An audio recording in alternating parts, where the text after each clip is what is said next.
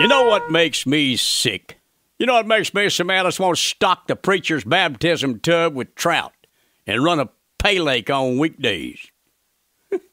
Today, we got a serious church issue to discuss. On account of, I seen this story on the internet computer thing where a preacher was complaining that people have started to dress too sloppy for church. He said in the old days, people used to get dressed up on Sundays. Guys would wear suits and ties, at least shirts and ties. Women would wear dresses.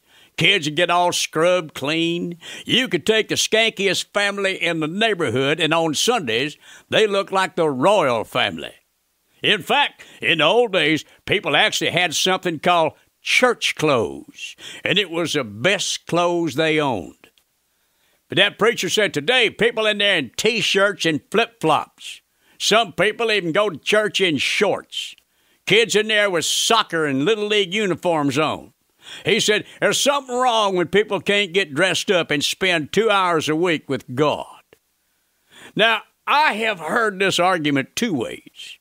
I have heard that the Almighty deserves a little respect, that preparing for church is a little like preparing for heaven. It don't hurt to make a good impression for the hereafter in the right here now. But I've also heard God don't care what you look like, long as you're there. The Almighty judges your heart and your soul, not your shirts and your pants. I remember I had an uncle die one time.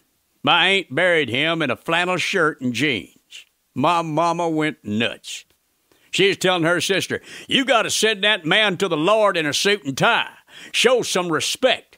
My aunt says, if Billy went to the pearly gates in a suit and tie, the Lord wouldn't know who he was. Apparently, the Lord is not good with faces. So, on this very delicate question, I do have an answer. I understand both sides, but I can tell you one thing. If my old lady dresses me up to bury me, I want her to include a name tag and my wallet, in case I need to present ID.